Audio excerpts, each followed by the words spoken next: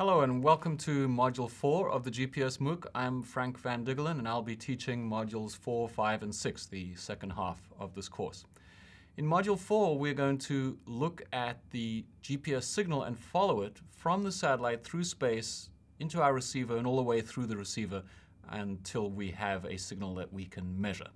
So we're actually going to structure this module by following the signal. We'll begin with the signal at the satellite. We'll look at the power of the signal at the satellite and then look at how it propagates through space and what the path loss is through space.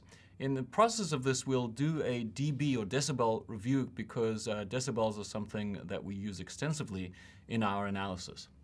So we'll then look at the antenna gain and learn how to analyze antennas. We'll learn about something called antenna reciprocity. And this allows us then to do a link budget, which is the budgeting of the signal from the power that's transmitted by the satellite through space into the antenna and how much power we actually receive at the output of the antenna. At that stage, we can then look at the radio part of the receiver known as the front end, and we'll do the analysis of the front end of the receiver.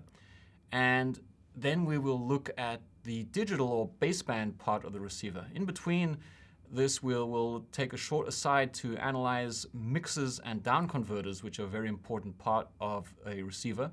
Once we've learned about that analysis, we can look at the receiver architecture and do detailed algebraic analysis of what goes on inside the receiver.